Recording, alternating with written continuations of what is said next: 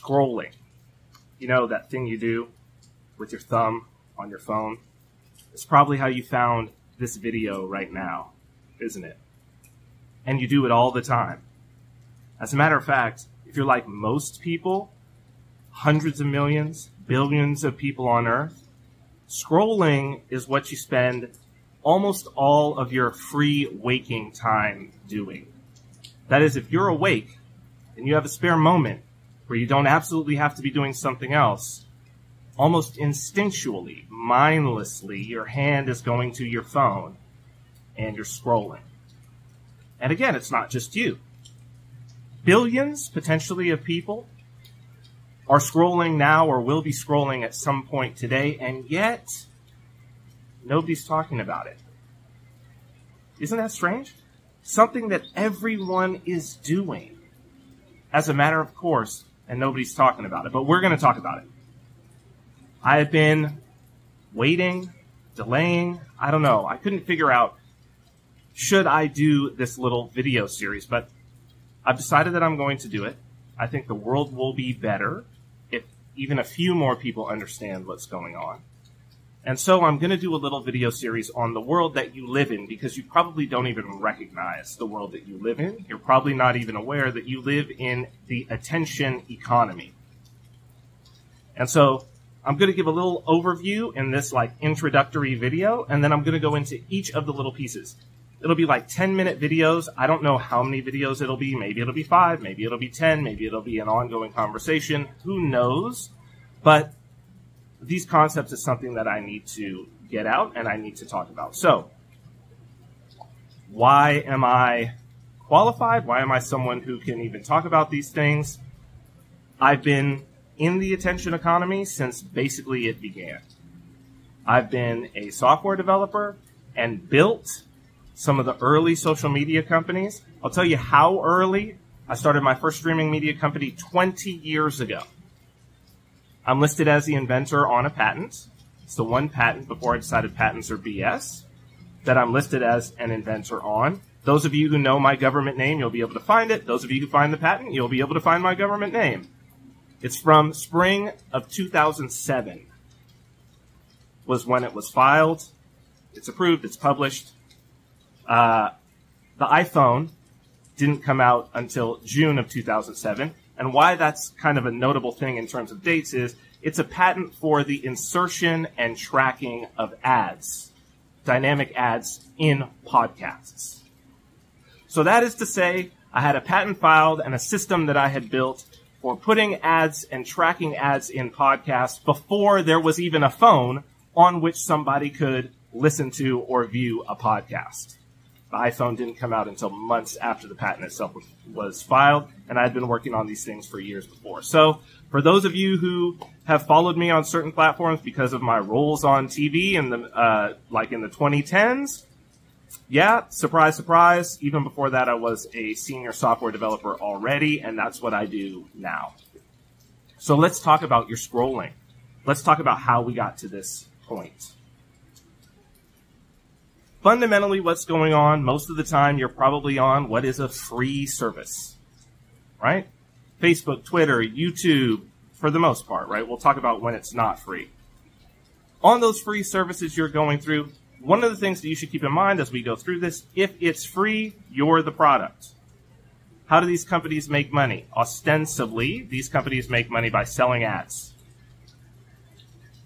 And who do they sell ads to? They sell ads to advertisers, people who are going to buy the ads. And who are those advertisers advertising to? Well, technically, they're advertising to you. And so what do these companies need to do? What is their job? Jeffrey Hammerbacher, in 2011, a great quote that I've used many times. He was one of the first 100 people to be hired by Facebook. He was the person that Mark Zuckerberg, he's also the founder of a company called Cloudera. Mark Zuckerberg sent him off on a project. He was one of the first data scientists. And Mark Zuckerberg sent him on a project to say, why do some people spend more time on Facebook and others don't? And he had all this data that he gave to him.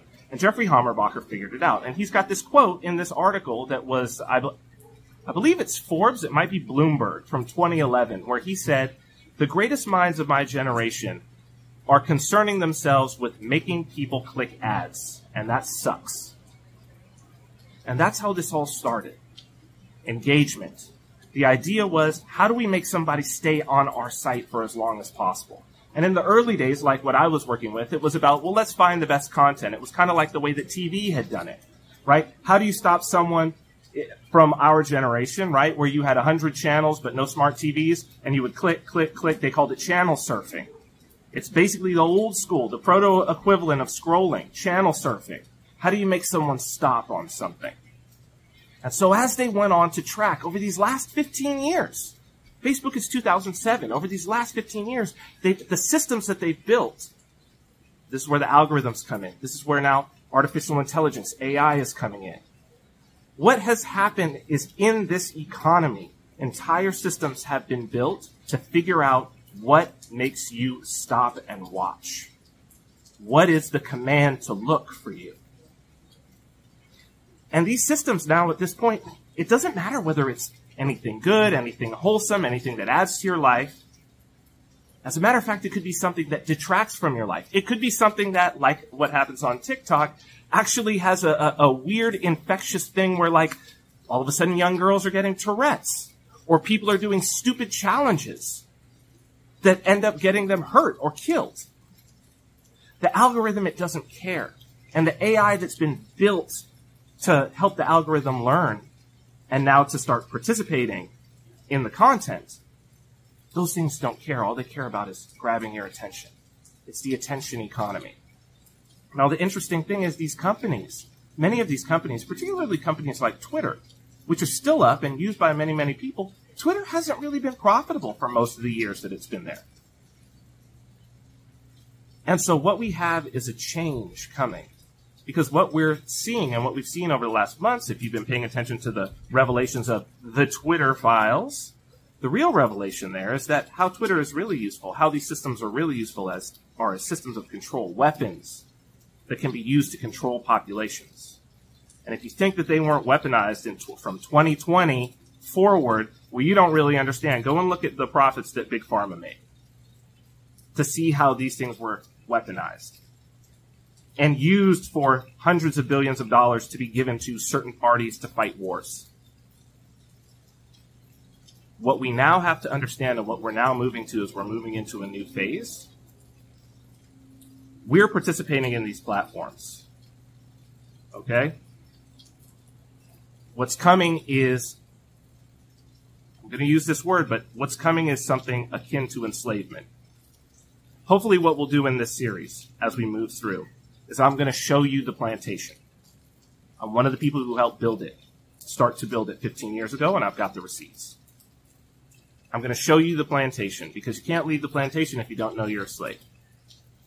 So we're going to draw a blueprint of the plantation, and then we're going to talk about how we might be able to move outside of it. But hopefully today, the next time you grab for your phone and you start to scroll, understand you're the product.